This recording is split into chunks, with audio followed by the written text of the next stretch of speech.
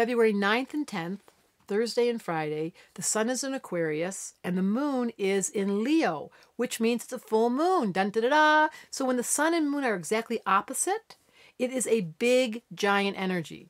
We sleep less, there's more activity, there's more angst. People that are really sensitive start to feel like something's going off. People that are sensitive who know how to ground the energy feel energized. They feel like, wow, I feel so good. But here's the theme.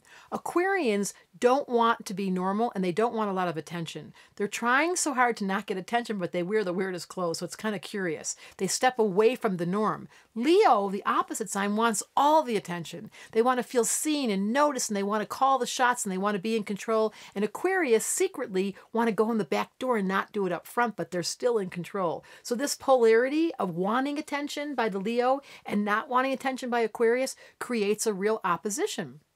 So in astrology, if you have an opposition in your chart that is that strong, it's going to feel sometimes like you're polarized. Like one part wants to go out and be wild and crazy, and the other part wants to stay home. Or in this case, one part wants to stand away from the group and be really individualistic.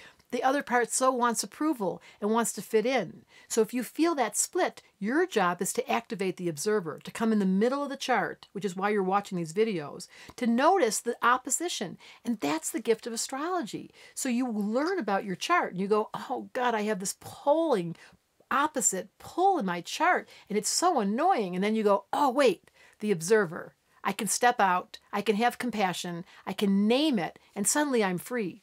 So that's really what's going on Thursday and Friday. And the big deal is there's 3 planets in Aries right now. There's Venus, there's Mars, and Uranus, which gives a really strong get up and go energy. So it amplifies the Leo and all that Aries together. So what I want to say to you is use your energy these few days to ask yourself, where do I need to move my energy to dispel the oppositions inside of me? Do I need to get up and go out and be wild? Do I need to stay home?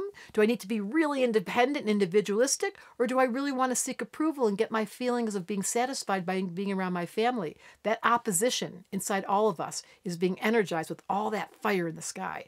So you go ahead and ask yourself, where's the polarity in me and how do I find the observer?